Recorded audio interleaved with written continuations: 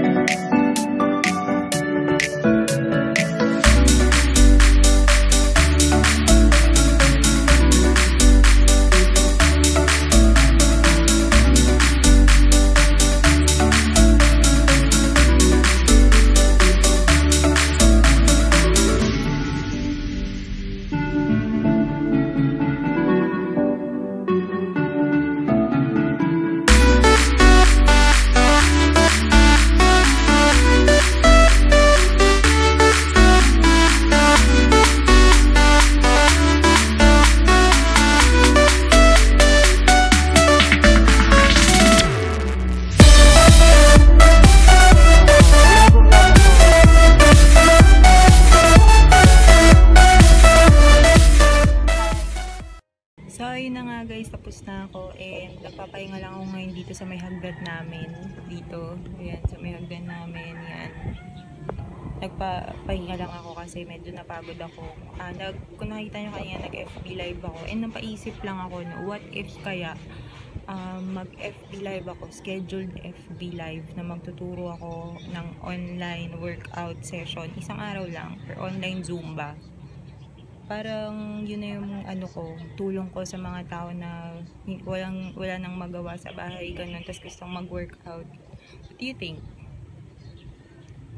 Iisipan ko, papahinga lang ako.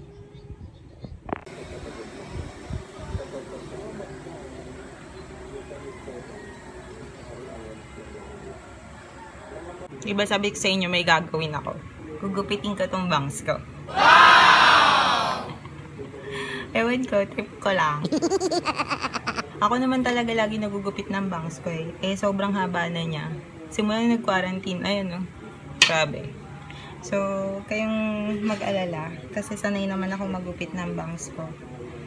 So, ginagawa ko, binabasa ko siya. Meron ako ditong mirror. Yan. Binabasa ko siya. Tapos may pansalo na rin ako ng buko dito.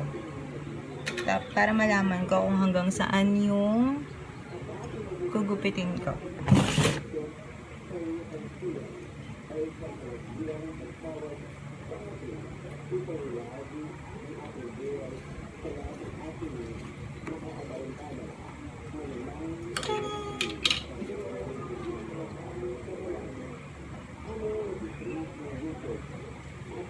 Medyo mahaba pa.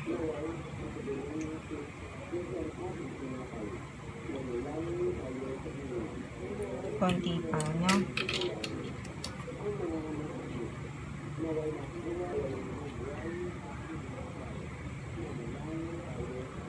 Yan. Okay na yan. Tapos, kasi ano pa yan, aangat pa yan dahil basa to kasi. Tapos, natin. Ganito natin. Mamaya papakita ko sa inyo ano itsura ng bangs after ayusin. Kung gano'n na lang siya kaikli ngayon.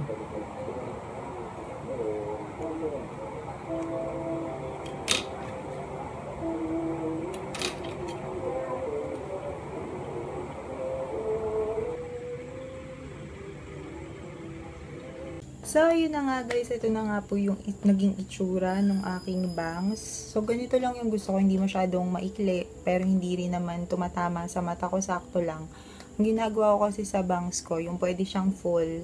Tapos, pwede ko rin siyang side. Kasi, diba, mahilig talaga ako mag-side.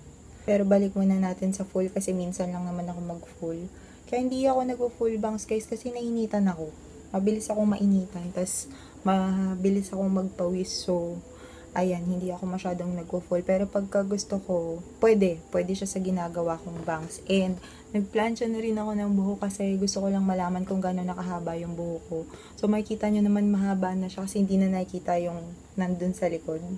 Natatakpan na siya ng mismong buhok. So, nag-iisip ako kung magpapagupit ba ako or papahabain ko na siya. Kasi sa totoo lang, sa mga Facebook memories ko, lumalabas lahat ng mga pictures ko ng mahaba yung buko na kina-curl ko pa siya. I don't know kung nakikita niyo yun, pero parang parang nung nakikita ko lang yun, parang bigla ko lang siyang na-miss. Pero kasi nai-enjoy ko yung maikling buhok eh. Parang hindi siya ganun katrabaho, unlike sa mahabang buhok. Pero, basta, yun na yun.